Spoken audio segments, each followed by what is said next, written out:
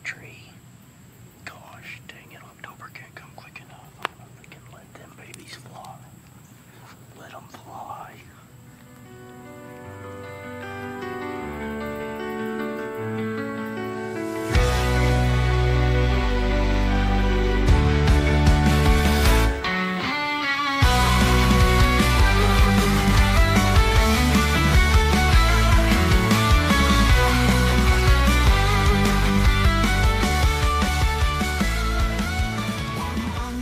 Switching it up a little bit today, okay? I'm not gonna be flying a drone over crops.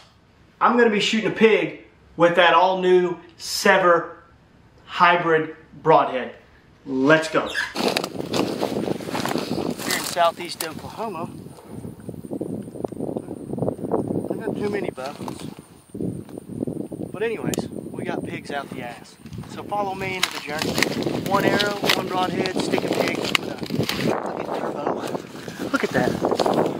That is a 93 Nissan Frontier. Okay? Four-wheel drive manual. Okay, got the quiet cat on the back. Bad rig. Bad rig.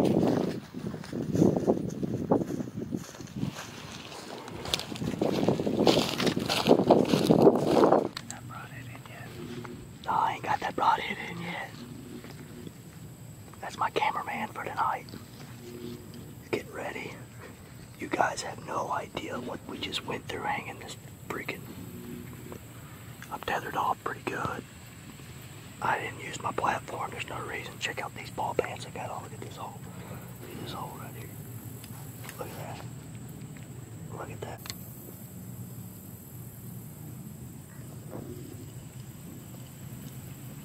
Beautiful cornfield. Got cut about 4 weeks ago. There's my camera. No, we'll not pull corn out on Saturday. It's gone. Smoked. Had a massive group of piglets in there last night, just hammering away. They've been in there every morning, every evening. I hope it works out to give you guys some beautiful footage, but you know, if not, we'll try her again, Jimmy. My cameraman is he's on his platform now. Look at him. He's looking good. He's looking good. He's all ready to roll. Look at this. We got a little bit of blood hanging off the old Victory. It's from last year. Yeah, boy. Look at. You should see the amount of ants running up and down this tree. It's freaking phenomenal. Freaking phenomenal. Thanks, Sitka, for all the pockets that you give us. Okay. A little windy, but this year, a little windy, yeah. Alright, this year, what we got going, proud to say that I've partnered with Sevr Broadheads. Okay, today we're going to be throwing on a hybrid 1.5. It's their new model that just came out. Okay, of course it's going to be on a Victory arrow. We don't shoot nothing but Victory. Check out this case. Is that not freaking baller? And yes, I waited all the way to the tree. I've got one arrow, one broadhead, and a Hoyt RX-7. Let's try not to drop this, Jimmy. I got sweat pouring all over my body here in September in southeast Oklahoma. Looky there. Looky there, looky there.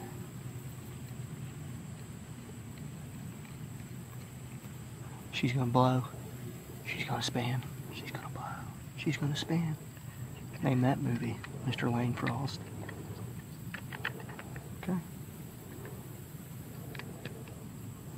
We got it pretty as tight as I'm gonna get it with my bare hands without using a tool.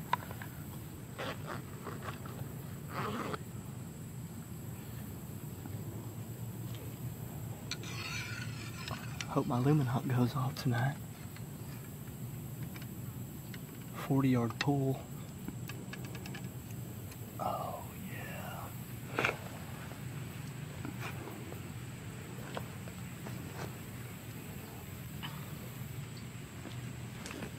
Oh my gosh, my release, my release, my release. Grab it, grab it. Ladies and gentlemen, That's what you call getting close. You know, I got that Hoyt RX-7 Cam Haynes Origin Edition. I ain't no Cam Haynes, but pretty sweet camo there, slick. I gotta set my pin at about 40.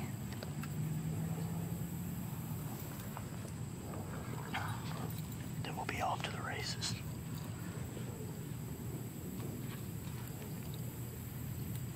Hell, and then I gotta make sure I can pull back in this area because I ain't even checked.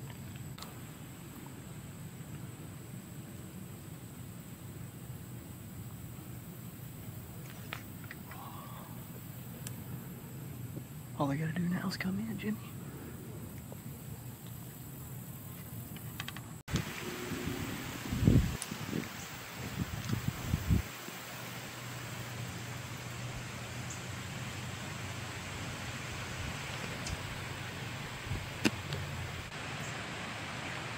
You can't get better footage than a nice kitty.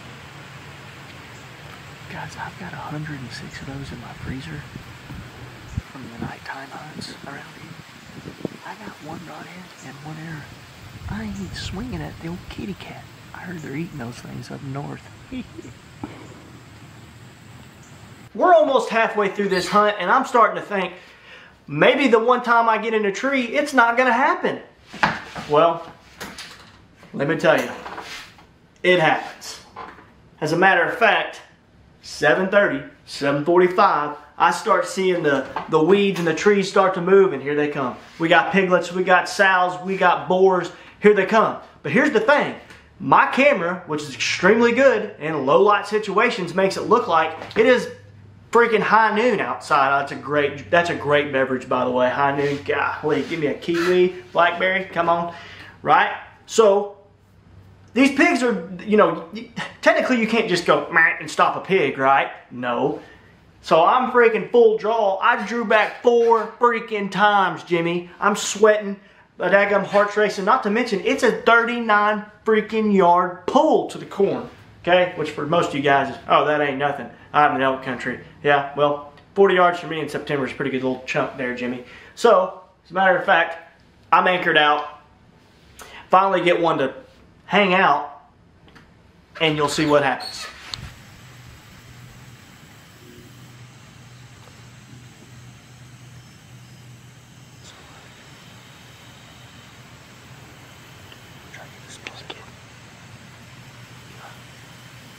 Get that one with the white base facing where I'm at right now.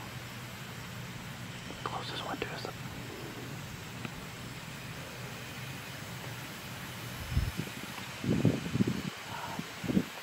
Get the other one. Yeah.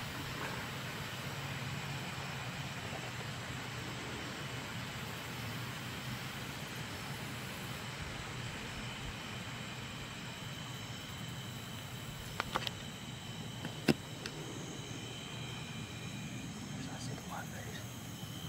As soon as he comes back, or either one of them.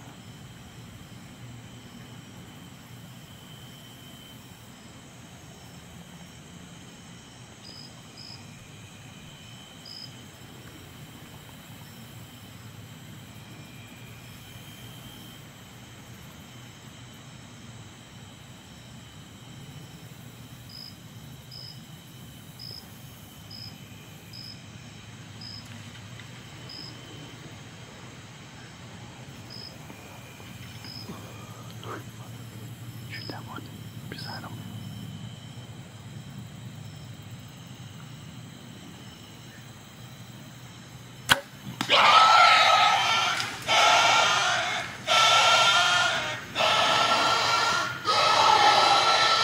Watch as the arrow is released. You can see this pig start to duck. Its belly is almost touching the ground. Okay, so I'm pretty sure my arrow was on path to be very successful in a good spot. But as you can tell, at 40 yards and how spooky pigs are, they tend to move a little bit. So, we didn't get the result we wanted, but the Sevr Broadhead did intentionally kill the pig. So, roll forward.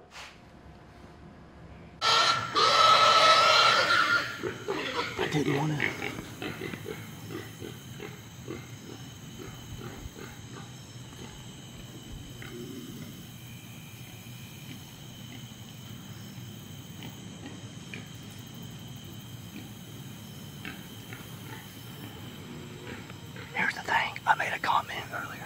about shooting one in the spine. I didn't want to do that, but it looks like that's what just happened. I could never get anchored because they were moving constantly, and there was like 10 on the corn pile. Whew, that was a lot. I'm freaking exhausted. I don't know if you guys can see that, but it's obviously still alive. You can see my luminoc. I'm gonna walk up on it, try to put another one in it. Wish me luck. Suspense music start now.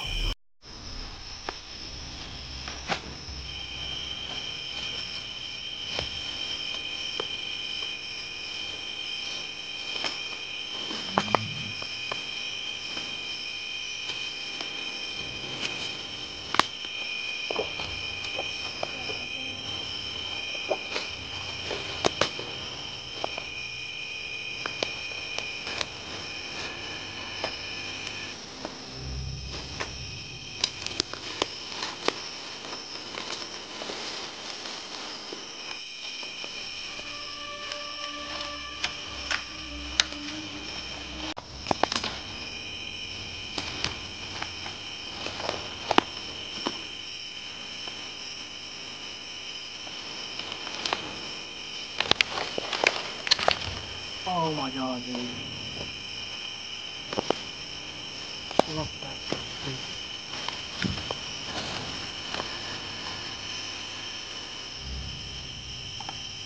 Can't see that, dude. At all.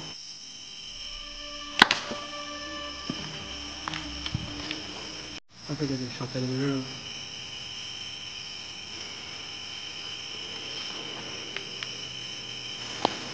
Oh, it broke off. Look. I think you shot it. I'm being honest with you. Look. Yeah. I hit it. You rolling? Yeah. Second arrow, penetration. We got what we call a mess on our hands. Well, we got a dead pig. But, as many of you probably do, whether you're in Texas, eastern Oklahoma, or all the way down south, we let our pigs lay. One, because I have a lot of instances where when we do leave pigs lay, they stay off our fields. They go the other direction. And we kill hundreds a year. Whether we're running thermals, we're in a tree stand, we're shooting clip after clip after clip, you know. We try to manage as best we can because they're a nuisance. They tear up our cornfields, they tear up our wheat fields, you name it, they destroy it. So for us, our main target was to slap that Sevr Broadhead on our victory arrow and let it fly and see what it does. Guys, if you're in the market or you just can't make up your mind this year as far as what to throw on the end of your head, into your arrow, take a look at Sevr Broadheads. That new hybrid, man, it is an elite broadhead. I'm gonna drop a link in the comments for you guys. Click on that link, go check them out. And if you, like I said, if you're in the market, you're thinking about switching, buy a couple of them, see how they fly for you. The good thing is that they have a set point screw in the broadhead, so you can take that set point screw and screw in a practice screw, which is going to hold those blades together, and you can shoot them at your target. So you really get the full effect on how they're going to fly on your arrow without messing anything up. So as you saw in the slow motion video, the pig ducked. I think my arrow was on course, but hey, we'll never know. But at the end of the day, Sevr Broadheads did the job. Guys, hit that like, hit that subscribe button. We're growing each and every day. We're up to 11,000 subscribers. Thank you. Let's ride, and we'll see you another time. Come on.